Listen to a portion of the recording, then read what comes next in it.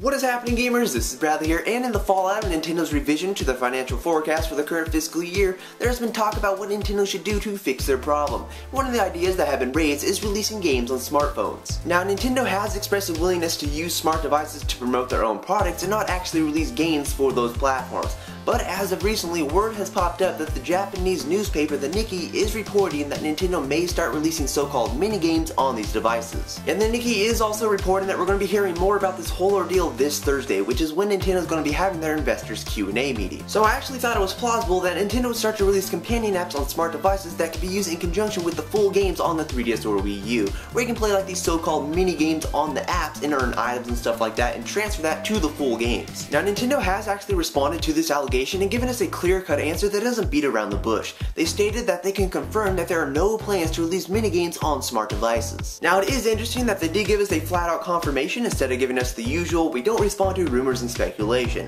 But just because they say that doesn't actually mean that's what's going to happen, because they have stated before that there weren't any plans to drop the price of the Wii U, and Viola, not too long after, they dropped the price. But whatever the case may be, it will be interesting to see what Nintendo coughs up at the investors meeting this Thursday as a way to solve their current predicament. And there is a good chance that there will be some sort of talk about smart devices. Maybe Nintendo will showcase how they plan to use these devices to promote their products. And with the release of Donkey Kong Country Tropical Freeze coming to fruition, it is about time for Retro Studios to hop onto their next big project. And to signify that, some job listings for the studio have popped up for an AI engineer, a tools engineer, and a senior tools engineer. Now, we don't really have any clue on what their next game could be, but the obvious answer would be a new Metroid game, and they have expressed an interest in returning to the series. There is always the possibility that Nintendo will allow them to use another one of their IPs, maybe a new Star Fox game, or maybe they'll want to be a little bit more ambitious and create one of their own franchises. But whatever it does turn out to be, Retro Studios is a highly esteemed developer for Nintendo, so it should turn out pretty good. And finally is that it looks like there might be another localization in the cards, as Square Enix has registered a trademark for Curtain Call over in Europe, which, if you don't know, is the subtitle to the sequel to Theatrhythm Final Fantasy. The original Theatrhythm game did see localization, so it isn't a huge leap to think that the sequel would too, and this trademark could be hinting at something. So we'll just have to wait and see what Square Enix announces down the road. But that will bring us to the end of the news roundup. If you like what you saw, please give it a thumbs up and add your favorites and all that good stuff. And you can stay tuned for more news videos, video reviews, and that's on Miiverse episodes. You can also check out thegamingpixelshow.com to follow along for some more 3DS and Wii U news, but I will talk to you later in the next video, guys. Bye!